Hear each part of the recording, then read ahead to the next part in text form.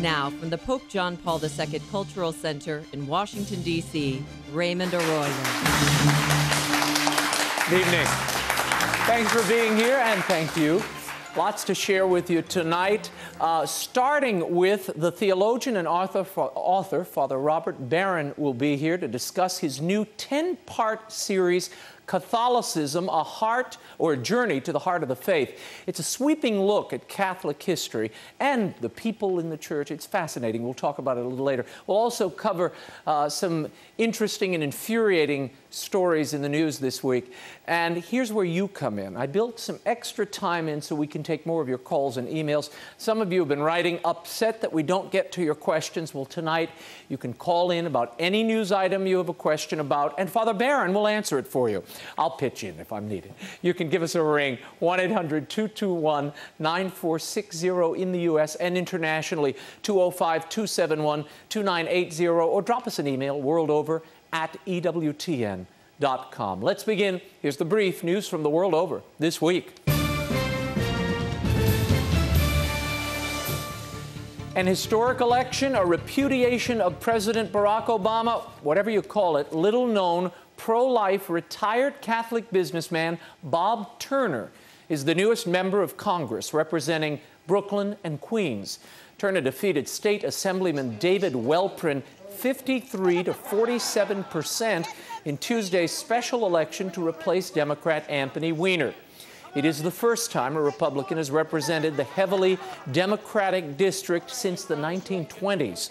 Turner capitalized on discontent in the district's Jewish community over President Obama's handling of the Middle East peace process and general discontent. Turner was one of two Republicans elected to the U.S. House on Tuesday. He and Nevada's Mark Amodei were sworn in Thursday on Capitol Hill.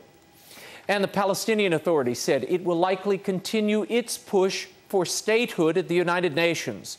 Palestinian Foreign Minister Raed al-Maliki said an official request for full UN membership could come on September 23rd in spite of U.S. diplomatic efforts asking that they not push for a vote. Certain to set back Middle East peace talks, Israel has additionally threatened harsh and grave consequences if the bid goes forward. The statehood bid would, in all likelihood, be vetoed by the United States in a vote at the Security Council. With a likely stalemate, a compromise being bandied about would instead allow a General Assembly vote, giving the Palestinian Authority a status equal to that of the Holy See. That vote is to likely pass, according to UN watchers. The Holy See fully participates as a permanent observer to the UN, lacking only the privilege of voting. Diplomatic talks continue, and we'll keep you posted. And the U.S. State Department warned Tuesday that the so-called Arab Spring is creating an environment of religious intolerance and violence. The warning is contained in the latest International Religious Freedom Report released annually to Congress. Announcing the report, Secretary of State Hillary Clinton said the transitions to democracy in the Middle East and North Africa have inspired the world, but they've also exposed ethnic and religious minorities to new dangers.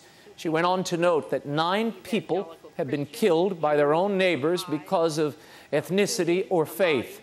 This year's top offenders for religious freedom, listed as countries of particular concern, are Saudi Arabia, North Korea, Sudan, Uzbekistan, Eritrea, Burma, Iran, and China.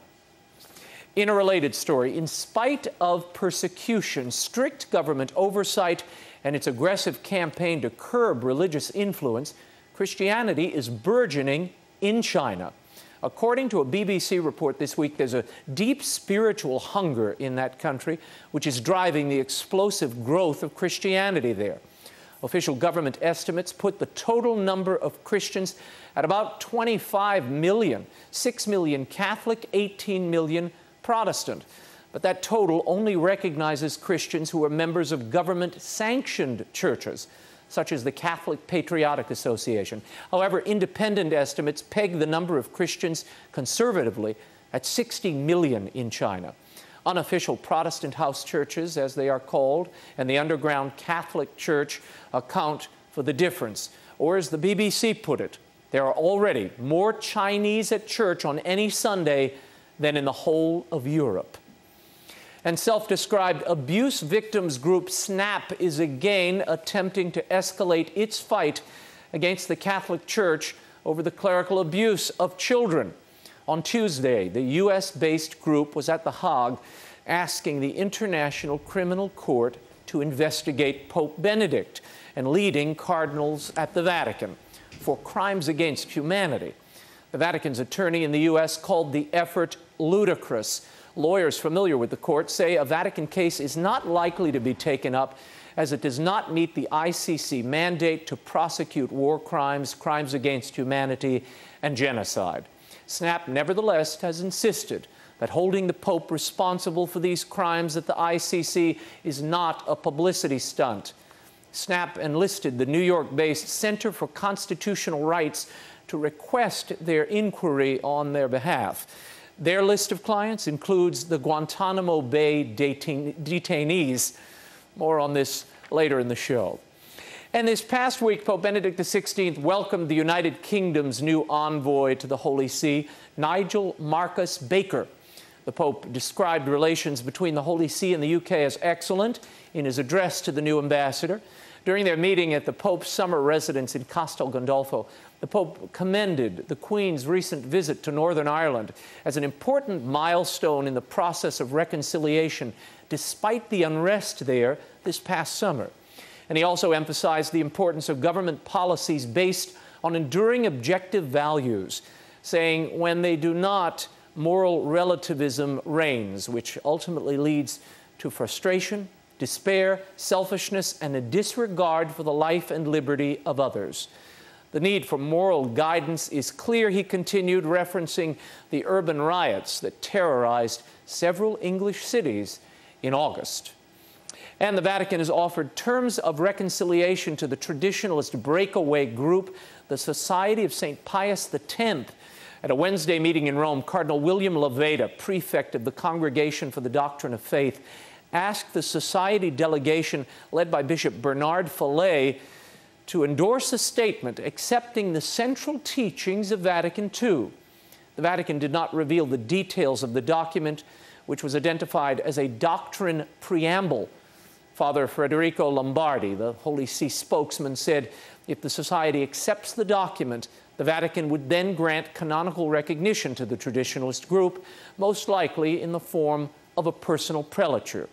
The leaders of the Society of Pius X are currently suspended from ministry, and the Vatican does not recognize their pastoral authority. The Holy See is hoping for an answer within a few months. And Father Frank Pavone, longtime head of the pro-life group Priests for Life and host of EWTN's Defending Life, has been called home by the Bishop of Amarillo, his bishop, for what the bishop describes as deep concerns over Priests for Life's stewardship of millions of dollars in donations, and Father Pavone's alleged resistance to ecclesiastical authority. In a strongly worded letter sent to all the American bishops, Bishop Patrick Zurich revealed that Father Pavone can no longer practice his widely followed pro-life ministry anywhere outside of his Texas diocese. He further encouraged his fellow bishops to inform the faithful not to donate to Priests for Life until the issues and concerns are settled. Since the story became public, Father Pavone has submitted to the bishop's directive and returned to Amarillo. The bishop is away, traveling for 2 weeks, apparently. The Diocese of Amarillo has made it clear that Father Pavone remains a priest in good standing and that his faculties have not been revoked. For his part, Father Pavone has appealed his bishop's decision directly to the Vatican. He's also forwarded all the requested financial records, including Priests for Life's last audit, to the bishop. He asserts that the finances and stewardship of Priests for Life are, quote, above reproach, and that he's very perplexed by the actions of Bishop Zurich. We'll keep following this story.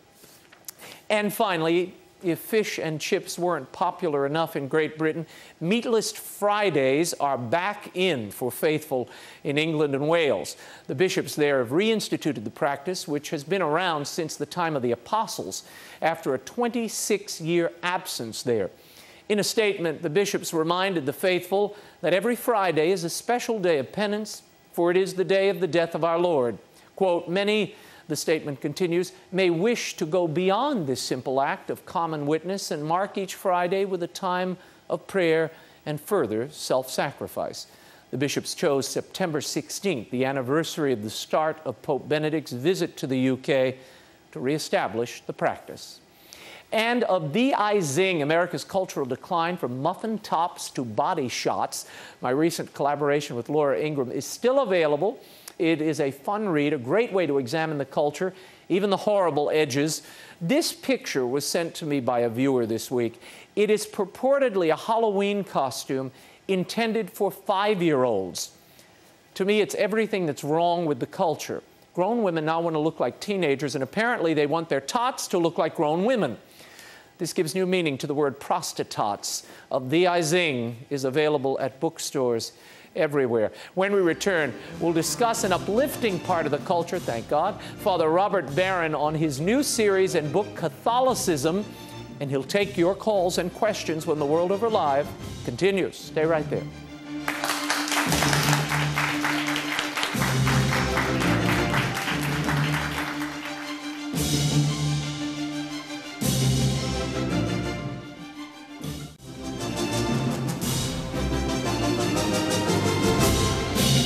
Now, once again, Raymond Arroyo. Welcome back to The World Over Live. My guest tonight is a multimedia machine. He's a theologian, a blogger, an author, and the creator of a 10-part documentary and companion book entitled Catholicism. It's a sweeping look at the rich heritage of the Catholic faith as it's manifested all over the world. He takes the viewer on a global journey to explore the glory of the faith that claims over 1 billion followers. Please welcome Father Robert Barron. Father Robert, thanks for being here at long last. Thanks for having me on. We're going to get into the series in a moment, Okay. and it's spectacular. I want people to take a good look at it, and it's not only the book, which is out this week, I guess. September 6th, it came out. The book is out, and there's a DVD set as well as a whole study guide. So we're going to get into all of this. This is really quite something. I'm going to give you an opportunity also to ask questions of Father Barron, or you can ask him of me if you'd like. Give us a ring, 1-800-221-9460 in the U.S., or internationally, 205-271-2980, or drop us an email, worldover@EWTN.com. We're going to tackle a few issues in the news before we talk about Catholicism, I guess in the macro and in the pages of the book there. The Vatican this week is under fire. SNAP, this group in New York, is charging the Pope with crimes against humanity and wants the International Criminal Court to prosecute him as such. Your thoughts on what this is about? Well, it's ridiculous. I think, as you were saying at the intro, it's more like a publicity stunt, really. Yeah. And the problem is they're going after precisely the wrong person. If you're really concerned about the protection of children, well, Joseph Ratzinger has done more than anyone in the world, I think you could safely argue, to protect children, both when he was a cardinal and now as Pope. And so targeting him is particularly ridiculous if you're truly interested, not just in embarrassing the Catholic Church, but in protecting children. I can't comment really on the international law issue and all that, but I just think it's publicity stuff. From the folks I've talked to, the problem is the Vatican is not a signatory to the International Criminal Court, so there's no jurisdiction there.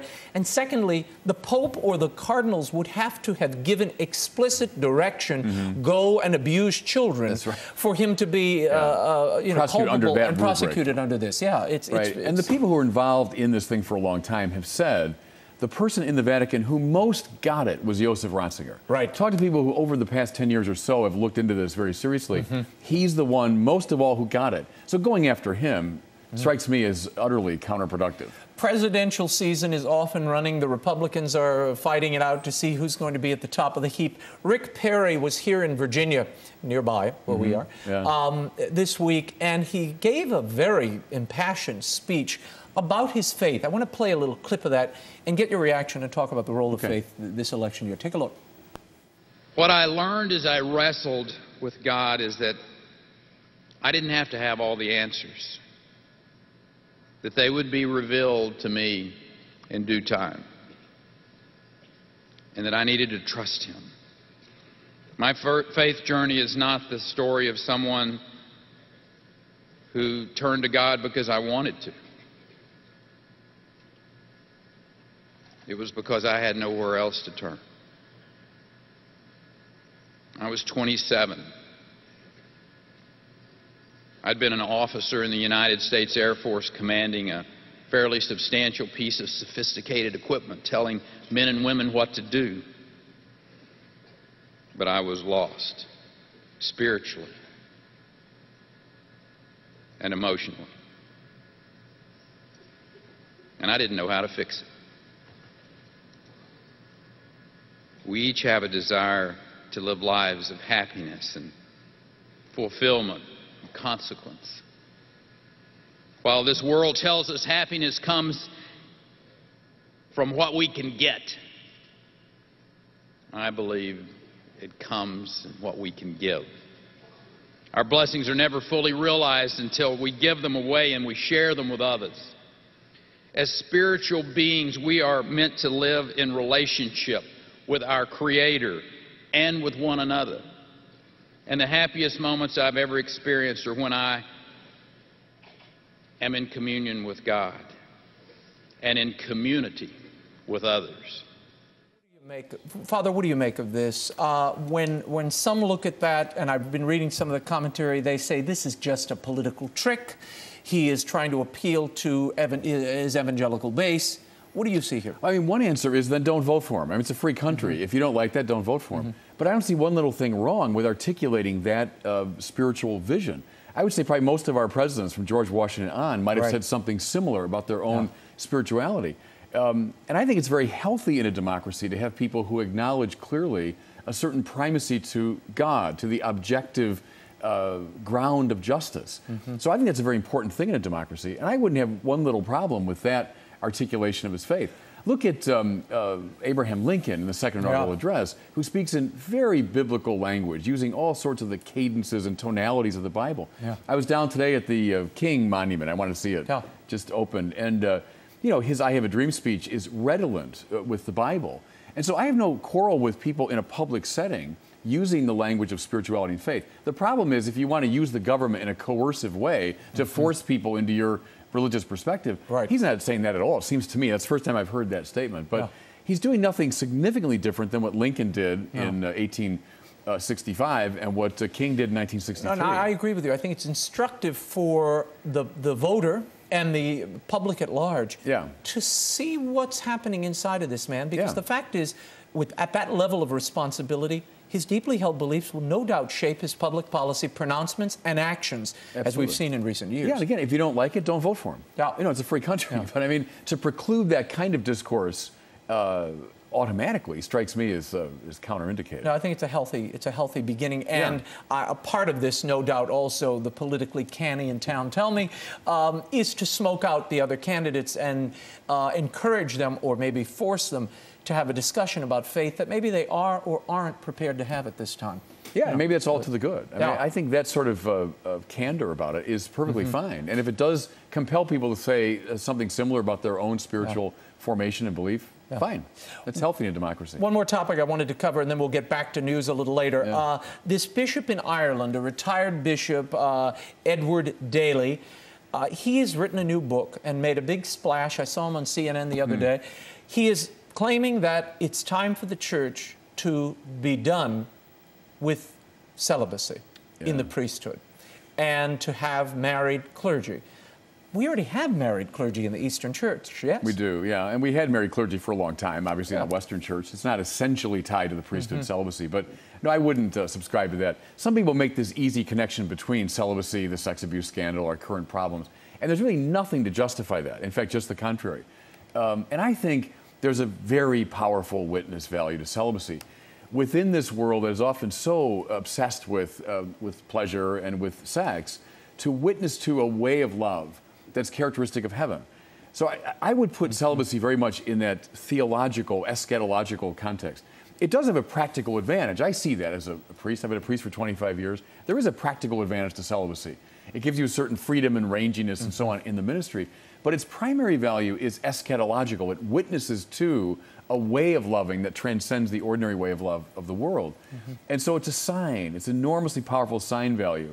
And I would be loath to see that disappear. Yeah, he's claiming this will do away with the church's problems. It seems to me it would create more problems. Yeah, and of course that's demonstrably false. I mean, look at lots of other churches that have married clergy, and these problems do not evanesce miraculously. You know, No. so that's just obviously false, I think. Yeah. Let's move back to something a bit more positive and uplifting. Father has created a brand new 10-part DVD series, as well as a new book, and it's really an approach to understanding the church called Catholicism. Look at this trailer.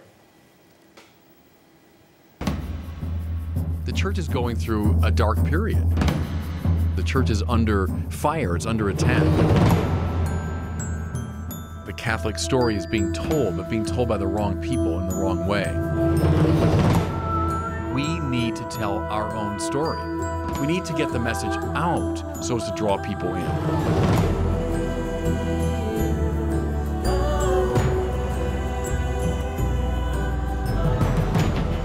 Catholicism is smart, Catholicism is beautiful, Catholicism is colorful, it's textured, it engages the mind and the heart and the body.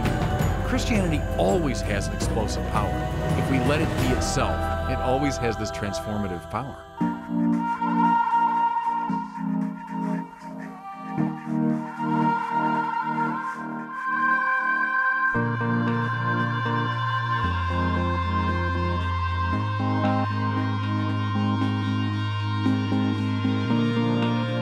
How do you find joy? The sure sign that God is alive in you is joy. I've come that you might have life and have it to the full. That's what Jesus said.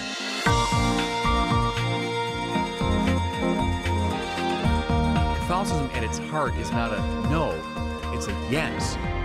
In fact, it's the story of the whole world. It's your story.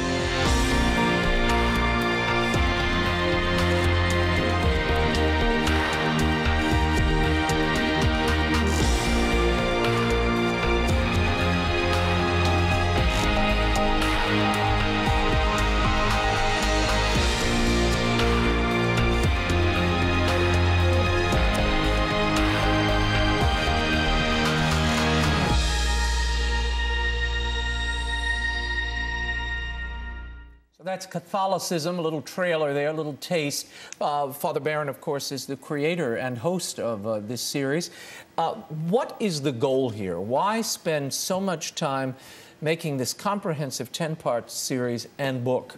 I'll give a little background. Cardinal Francis George, who's my boss in Chicago, went to Rome for an ad limina visit with Pope John Paul II, toward the end of John Paul's life. And he reported on the diocese and so on. Then the Pope said to him, "What are you doing to evangelize the culture?" And Cardinal George, who's rarely at a loss for words, said he didn't quite know what to say. And it bothered him. So he took me aside one day at the seminary, not long after, and he said, "I want you to jumpstart evangelization." I said, "What does that mean?" He said, "Well, I want you to work on this evangelization of the culture." So I began, with radio and some public lectures and so on. But I said, "Your Eminence, if we really want to reach the culture, we got to use the media." And so DVDs and that sort of thing. But this was my dream project, was to do something that would really display Catholicism in its truth and its beauty. Because we're a theologically rich religion, and we're also such a beautiful, visual religion. And one of the inspirations, too, was Kenneth Clark. If you remember that program from the 1970s, Sure, Civilization, yeah. When I was a kid, that had a huge impact on me. This brilliant, he was the head of the National Gallery in London. Right. Went all over Europe to the cathedrals and the museums and showed the paintings and all this to exemplify and to really praise and celebrate Western civilization. For a long time I thought, why not something similar about Catholicism? Because we can do what Clark did with Western civilization. We can talk about it and we can show it. Right. So I had a dream about that, and I told my board members about it. And one of the board members said, "You should drop everything you're doing and do that." And so that's how it got started. And my goal really is what the Cardinal wants, what I think John Paul II wanted, to reach out to the culture and to proclaim Jesus Christ to it. How long did it take you to get this? Because this is I can tell just watching This is a horribly large, expansive use of time, energy, and money. Well, you know, one thing about the time is I said to my board when they said, you should do this. I said, well, first we got to find out from Cardinal George if I can. So some of the board members went down to see him. I didn't go. They went and said, we'd like him to do this. And he said, whatever I need to do, I'll do. So I had his backing. He gave me the time. Then we had to raise about $3 million. Wow. So, to get the 10 parts finished. And we work with a wonderful group called Picture Show that's led by Mike Leonard. Mike is a Today Show correspondent. Been there for about 30 years. And I knew him in the parish I helped out at on Sunday. Mike was there. We began talking, and his group, Picture Show, does video production. So I said, could you take on a project like this, going all over the world? He said, yeah. And so we started plotting and planning and raising the money. When we got the requisite money for the first episode, I said, let's go. And we went to the Holy Land. And we started filming. Then for the next 3 years, we begged and begged and prayed and prayed. And as the money would come in, I'd say, let's go, another trip. And the economy collapsed halfway through our fundraising. Oh, boy. So we had to stop and start a few times. But we eventually went to 16 countries. And I have a wonderful team that worked with me. And we eventually produced this 10-part series. There have been many examinations of the history of the church, both in print and in video. What sets this apart, and why did you feel you needed to do it now? Yeah. Aside from the John Paul II evangelizing the culture imperative. That's a big part of it. But I think what sets it apart is a thematic approach. It's not really a historical approach, though a lot of history's in it. Not really a cultural approach, though a lot of culture's in it. It's a thematic approach. So I look at Jesus, the teaching of Jesus, God, Mary, the saints, the last things, prayer, spirituality, 10 great themes. And then I wanted with each one to talk about them and then to show them. So when I would do the script, I think, now where would I go in the world to show this motif? Whether it's Mary's importance, whether it's Peter and Paul, whether it's the last things. And that was part of the fun of it, was like, where can we go? Anywhere in the Catholic world. So I think that's what makes it different, is it's thematic and it's global and it's visual. You know, it's the beauty comes to the forefront. To your second question, yes, to evangelize the culture, but also I'm responding to this time we're going through, which I've characterized as the worst period in American Catholic Church history. You know, the sex abuse scandal is worse than the 19th century when they're burning down convents. I mean, I think this is the time when the church is suffering the most. So what do you do at a time like this? And looking back at the history of the church, it seems to me, during times of crisis, the great figures came forward with a sort of back to basics evangelicalism. Whether that's Benedict, you know, at the time of the collapse of the empire, whether it's Francis and Dominic during a time of great clerical corruption, whether it's Ignatius during the Reformation. Now, I'm not a saint, but I'm trying to imitate them, you know. And I think it's time to come forward with this sort of, what are we about? What is the Catholic Church about? Because, yes, we have to address the sex abuse scandal, obviously, but I'm loath to see the church reduced to the sex abuse scandal. The 2,000 years of art and saints and the liturgy and theology and spirituality is reduced to that. So I wanted this to inspire Catholics, remind them of their rich heritage, and also to draw people in. You know, maybe those who've fallen away from the faith, maybe secularists, non-believers. Because there is a danger today. I mean, you touched on it a moment ago. The perception of the church in the pop culture is pedophiles and corruption. I know. How do you counter that? Yeah, I think, well, you know, when they, to the point of corruption, I do little commentaries I put on YouTube. And one a long time ago I did on corruption in business or something, and the word corruption was in the title of the little YouTube piece. Well, people can comment, of course. One of the comments was, well, isn't this ironic? Because who could be more corrupt than a Catholic priest? I mean, there's this, as you say, this weird perception. What do? I think you show it. I think you remind people of what is the substance of the faith. You remind them of this great heritage in theology, art, architecture, spirituality. Above all, the saints. What runs through this series, in the book as well, are a lot of stories of the great saints. John Paul II, a great hero of mine, comes up prominently in the book. But we go through all sorts of saints who exemplify what the church is about, which is making people holy. So that's been my strategy, is to show it, remind people. We have an email that just came in. This is from Elena, and she writes, I'm a theology teacher at a Catholic high school. Do you think the new series would be appropriate for their age group? Yeah, I think so. Maybe especially the upper level.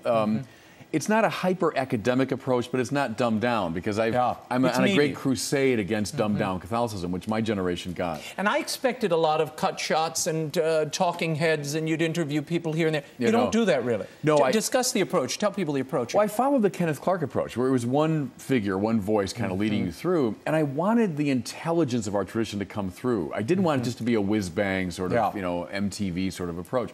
So I wanted it to be serious, not academic, not hyper-technical, but serious. For example, in episode 3 on God, I go to Santa Sabina in Rome, where Thomas Aquinas wrote the Summa. And there's a courtyard there that Thomas would have known in the 1260s. And I walk around that courtyard as I develop one of his arguments for God's existence. So I want that intelligence to come through. But no, I'd be very happy to see high school students use it. We have a program that goes with it that would allow an RCIA group, an adult formation group, or a high school or college classroom to move through it. Well, what I loved is it's not only do you get rich theology between this beautiful travelogue of all of Catholicism. I mean, and these are nooks and crannies that most people will never see in the flesh in their real lives, and it's a real treat to see it here in blazing color, and the music is beautiful. It's really well done. We'll talk more about Catholicism. We'll also get to your calls when the World Over Live continues. Father Robert Barron stays with us, and you will too, I hope. See you on the other side of this break.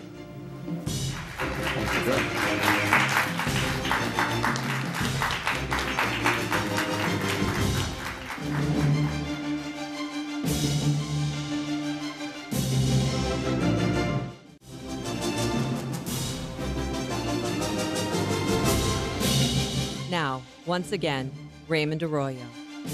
I agree with Godfrey Diekman, who is actually a figure at Vatican II. He's an American Benedictine. He said the thing we lost sight of after the council was the idea of the mystical body. And prior to the council, lots of the leading theologians had a lot to say about it. And that's why from the Mass comes social justice.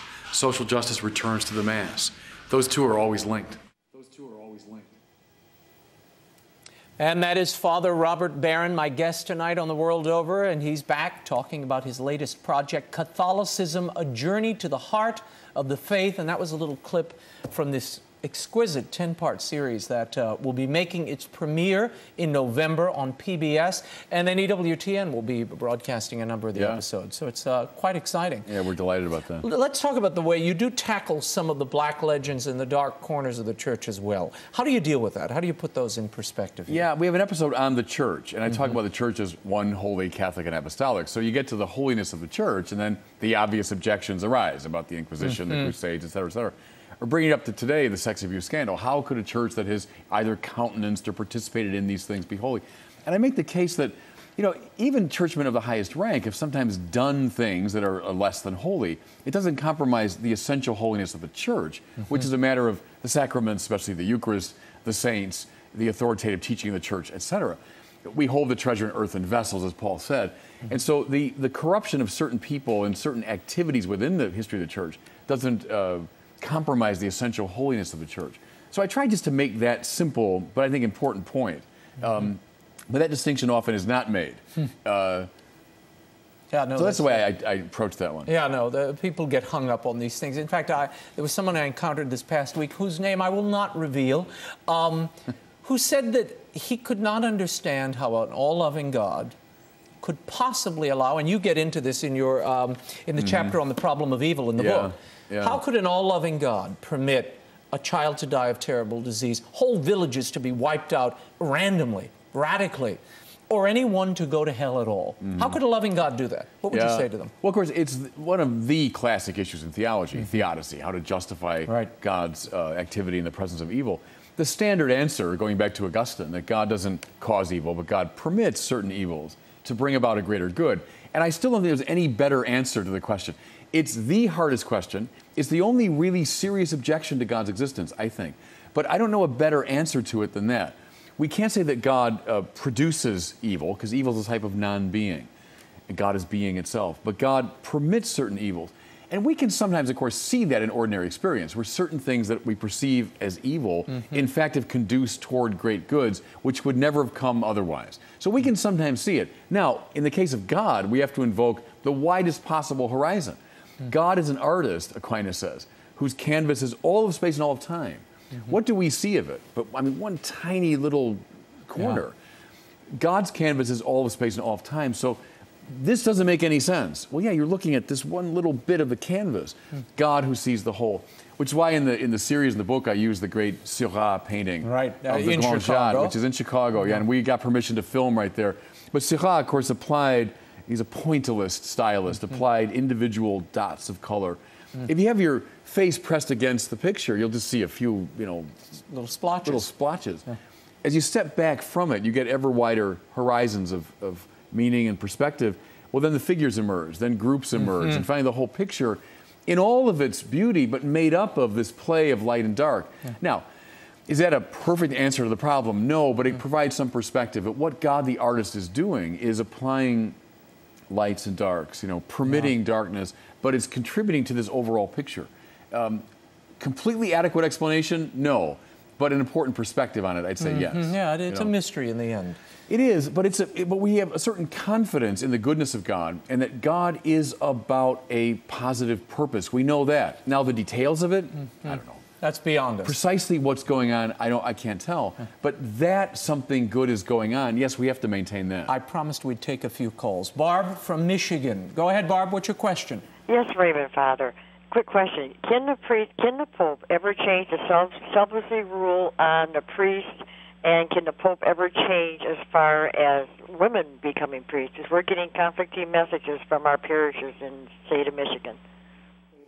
Oh, okay. Yeah, no, and there's in some ways a simple answer to that question. Yes to the first, no to the second. I mean, it is possible for that discipline to change. So for a long time, we didn't have the discipline of celibacy in the Western Church. Then it became the universal discipline. So yeah, that can change.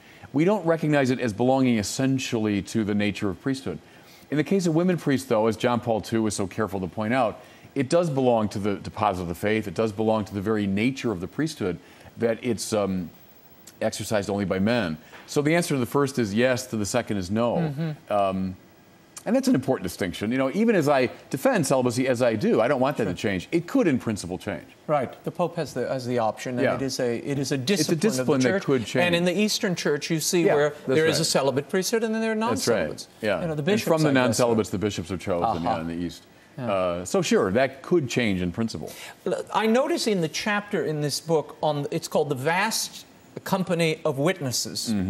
There are no men in the vast company of witnesses. Why is that? That's on purpose. Couldn't find a holy guy in the whole group? No, there are a lot of them, but it's that steady complaint, you hear it all the time, that somehow the church is oppressive toward women by excluding women from the priesthood. So this was a choice on your part. No, it was, and the idea was, what the church is about is producing saints. That's the whole raison d'etre of the church. Everything the church is about is to make people holy. If the church were to say, you can't be a saint, then we're in a problematic situation. Then we're in a basic injustice. What I would say to a woman who might feel oppressed by the church, or I'm excluded from power structures, or whatever it is no, you can start being a saint today, and that's what matters. What I do as a priest, simply stated, is I try to help people become saints. That's my whole purpose as a priest. That's the purpose of the sacraments, the purpose of the liturgy, And so I wanted to highlight the fact that we have these wonderful examples of extremely powerful women, not in the sort of institutional sense necessarily, but in the spiritual sense. So by taking Catherine Drexel and taking the Little Flower and Edith Stein, to show this enormous unleashing of power which comes from being holy. Right. So that was a purposeful choice, just to highlight that's where the power is. The trouble is, a lot of us are obsessed with institutional power as though that's where it's at.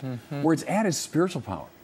I think, too, of Thomas Aquinas' sister famously said to him, "What must I do to be a saint?" He said, "Will it, want it, desire it."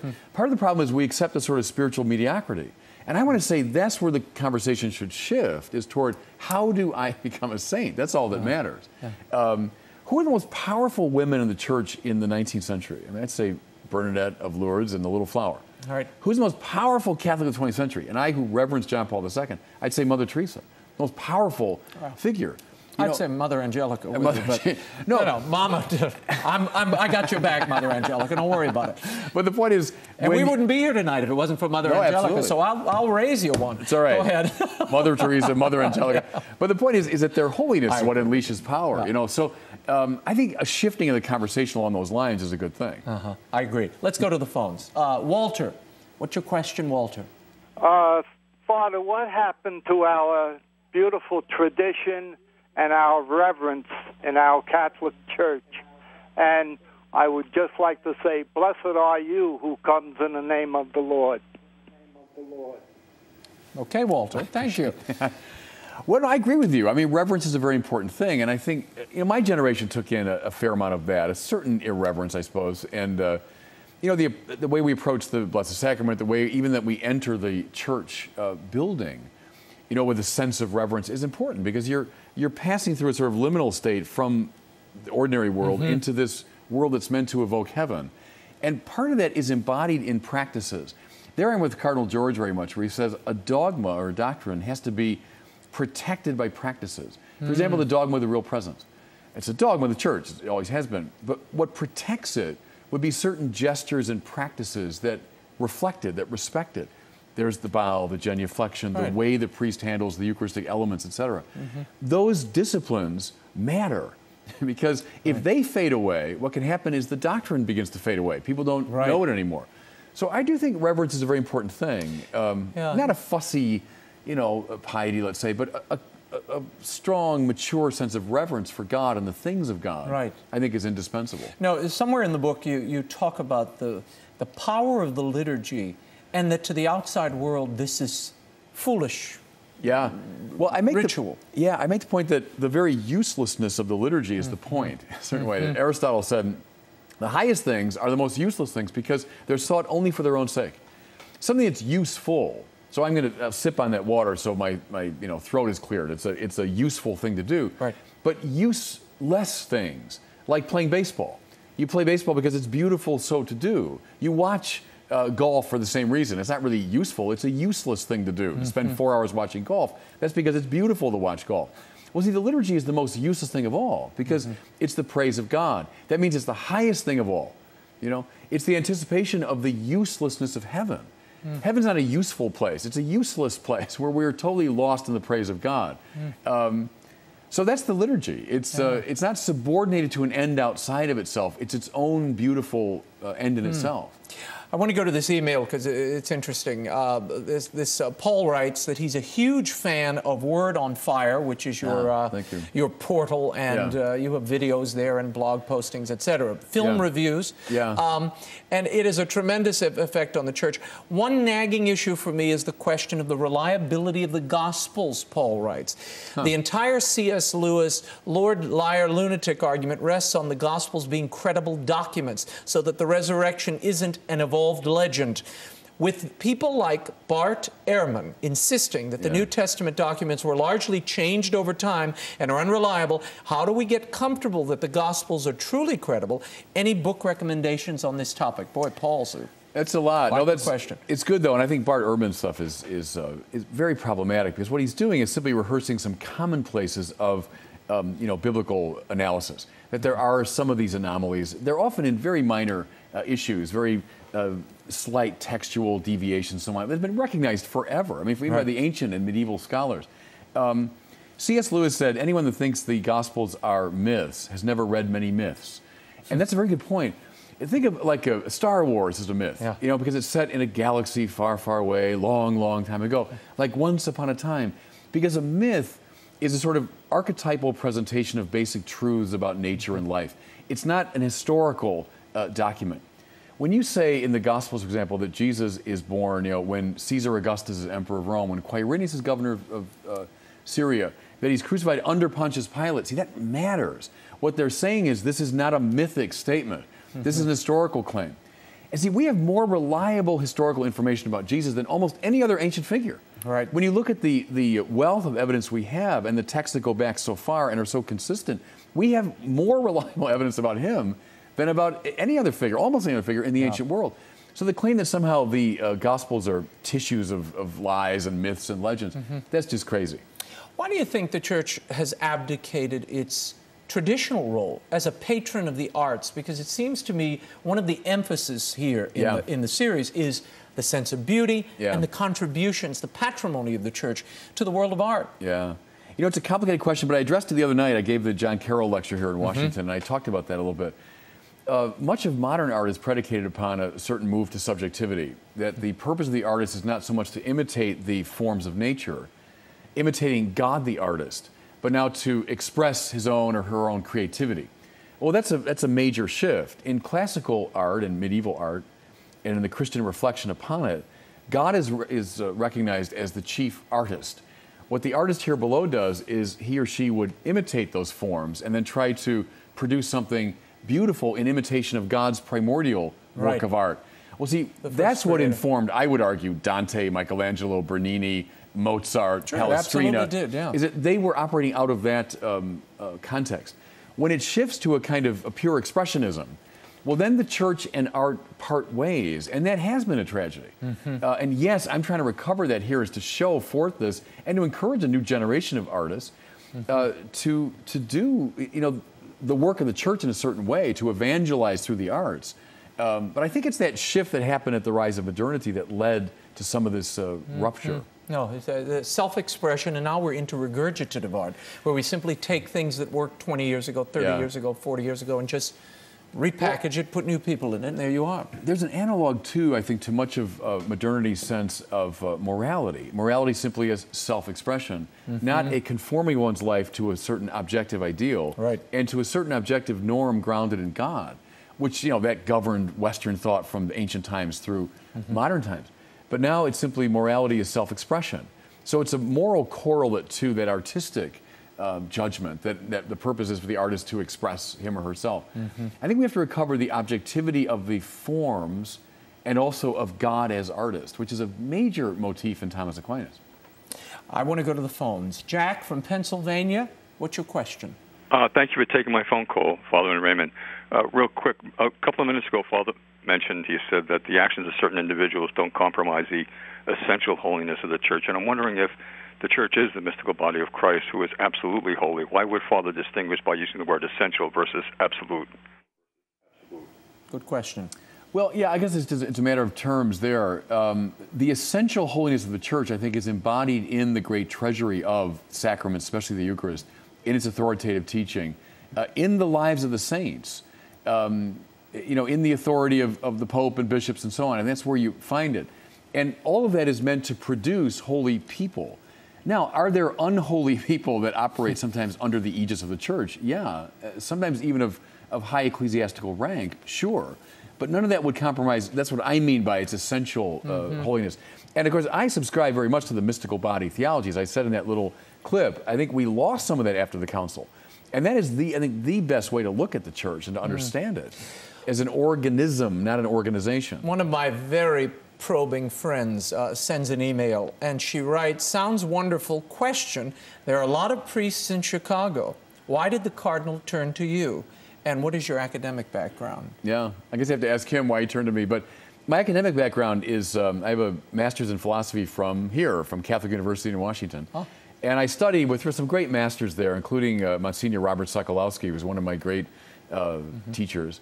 Then I went to the seminary in Chicago, worked for a time in a parish, and then I went to Paris, to the Institut Catholique, and I studied there for my doctorate. And I've been teaching, you know, since I got the doctorate. I went to Paris because of Aquinas. It was really his town, and I wanted to study Thomas Aquinas. And I had some ability in French before I went over, and that was attractive to me. So that's my academic background. How did this project and working on it deepen your faith personally? Oh, gosh. Did it have an impact? Oh, God, in so many ways. I mean, I'm still working that through, really. As we were doing the series, you know, you're hard at work on it, and you're going through all the details. But then as you reflect on it, I think of the first trip to the Holy Land. I'd never been there before. So we arrive in the Holy Land, and I start giving these speeches. But I've never prayed the Psalms the same way since. You know, when you think of the Psalms as the songs of the temple, and there you are on the Temple Mount. To go through the Judean desert, overwhelming experience to me. Up in Galilee, one night our Israeli guide said, oh, there's the best place to go. It's kind of a northeast of the lake, and you get a view of the entire thing. And there we were on this gorgeous summer night, the sun's going down, and I could see in one glance the entire Sea of Galilee. Well, that just changes you forever. I mean, because this is the Jesus land. These hills he knew. The one that had, I think, the biggest emotional impact on me was Namugongo, which is just outside of Kampala. I'd asked all of my African students at Mundelein. We teach a number of guys from Africa. I said, where should I go to show African Catholicism? To a person, they said, Namugongo. It's the site where Charles Lwanga and his companions were killed, where they burned at the stake. And they said on the Feast of the Martyrs, June the 3rd, there's this massive liturgy. So our team went there on June 3rd, and there's the site where Charles Lwanga was killed, and it's shaped like, it's a chapel shaped like a funeral pyre, you know. And then around it are 500,000 people who come, you know, to celebrate this. And the procession of the African dance, and then the stately procession of the priests and bishops. But I remember what we filmed there was, just a little short thing. I said, Tertullian claimed the blood of the martyrs is the seed of Christians. Was that true in this case? You tell me. And then the camera pans back and takes in 500,000 people. I'm still moved when I think about that. And that deepened my faith enormously, especially you see the, as everyone's been saying, the church in the South, you know, in Latin America, in Asia, especially Africa, is just booming. And to see that faith. Or I think of our trip to Calcutta. I'd never been there. And it was the most squalid place I'd ever been in my life, you know, and to see the poverty and to see the degradation. And then in the midst of it, these young women, as Mother Teresa's sisters, beaming with joy. I mean, that's just, how can that not change your life to see that? Clearly. So all of that, I mean, just continues to have ramifications for me. You know, their joy is infectious and powerful there because of the contrast with the street. Tom, what's your question? Really fast. We're almost out of time. Okay, Raymond, thank you. I wanted to ask Father, my wife and I are recent converts to the faith, and we wanted to find out how the new film is going to evangelize to new folks who may be believers but maybe not Catholic. Thank you. There it is. Yeah, thank you for that. And, you know, I think of it in terms of concentric circles. I'd love to educate and inspire Catholics who are, you know, in the church. But then I think of the next circle out, I'd love to get Catholics, and the studies show most who have gone away have not stormed away, they've drifted away, you know. I want to get the drifted away Catholics, and the studies are showing it's the second largest religion in America, or ex-Catholics. I'd love to beguile them, to intrigue them enough to come back.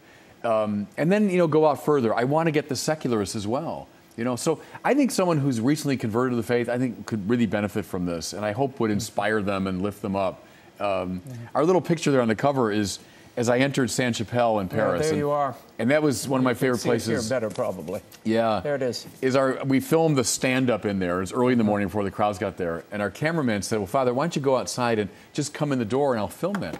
So we got that picture, and then we said, well, that's it. That's our picture, because I'm trying to just open the door to this treasure house, which is the Catholic thing in all of its richness and beauty. Yeah, why do you open the book that way, the Catholic thing? That formulation, I've never been a fan of it, but and the rest of this book is so filled with history and insight and quotes from the saint.